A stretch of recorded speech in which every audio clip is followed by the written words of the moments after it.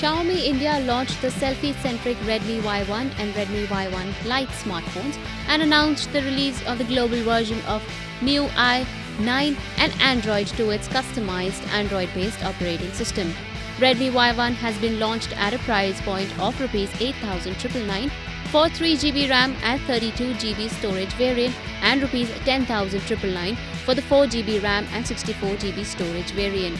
Redmi Y1 Lite is a cheaper sibling in the selfie-centric series at a price of Rs 6,999. Both the smartphones will go on sale starting November 8th on e-commerce site Amazon.in.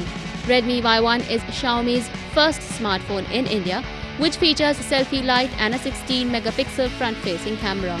It has a 13-megapixel f-stop with 2.0 rear camera. The device has 5.5-inch HD display with Corning Gorilla Glass and is powered by a 3080 mAh battery. Redmi Y1 houses Qualcomm Snapdragon 435 octa-core chipset, a dedicated micro SD card slot and dual SIM slots. The fingerprint sensor is placed at the rear of the device. Meanwhile, Redmi Y1 Lite features an octa-core Qualcomm Snapdragon 425 processor, sports a dedicated micro SD card slot with dual SIM capabilities and 5.5-inch HD display. Similar to Redmi Y1, the smartphone features a 13-megapixel f-stop 2.0 rear camera and is powered by a 3080 mAh battery. Meanwhile, MIUI 9 upgrade will start rolling out from November 3rd, starting with 3 devices, Mi Mix 2 and Redmi Note 4 smartphones.